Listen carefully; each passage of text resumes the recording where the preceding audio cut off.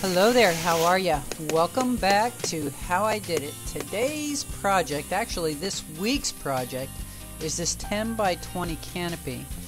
Now the initial is going to show you all the things that I needed, including changing from 6-foot legs on this canopy to 10-foot legs by using chain link top rail as the legs. Now the beauty of it, the outside diameter on this is the same size as the pipes that came in this 10 by 20 canopy that I purchased at Harbor Freight. Alrighty then, first thing I'm going to do is pre-assemble these long sections, and those directions are pretty self-explanatory with the numbers lining up and whatnot. The thing that was off about this kit is the gabled end. They were just saying it was a number 3 pipe. Because I did not know what the other pipe was to give it that 10-foot span, you'll see here where I go to assemble the gable end.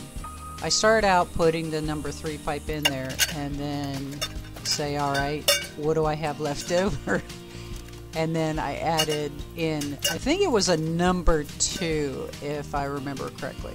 It worked out great, and you'll see here, you know, I assembled it how they were showing in the book or in the directions, but that is just way too small of a gable span. So here I disassembled, and then I was like, oh wait a minute, I want the holes to line up to where it makes it easy, because later we'll put in self-tapping sheet metal screws to hold all this together.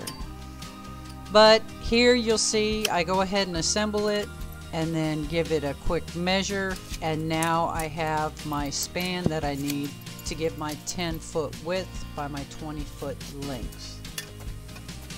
It was so hot this day. It was 95 or 97. Heat index said it was 110. I started out early in the morning getting everything out to where I was going to put this canopy up, because I'm going to park my RV out by the northwest corner of the property so I can actually run the air conditioning in it for us to cool off during the middle of the day. Also for the pups, you know, they get into water and shade and whatnot, but the solar system's not big enough and the battery bank is not big enough to actually run the air conditioning on the RV. So we're moving that all the way out by the power pedestal that I have set up.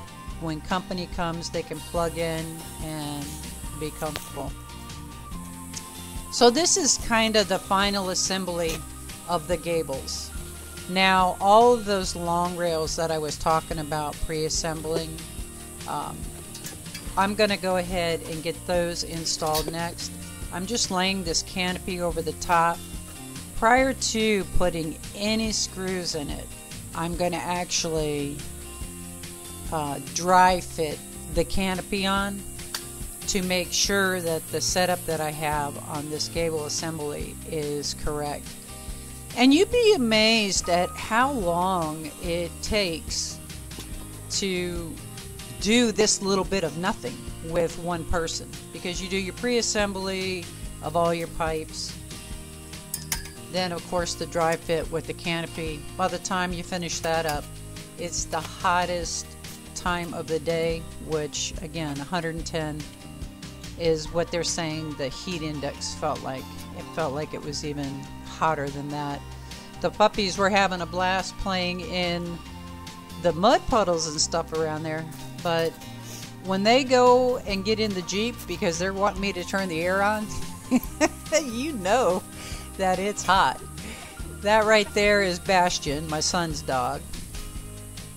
And you know, it's just slow and steady. Put this thing together, make sure everything lines up well. The other thing that I made a point of is no screws in the top where the canopy would actually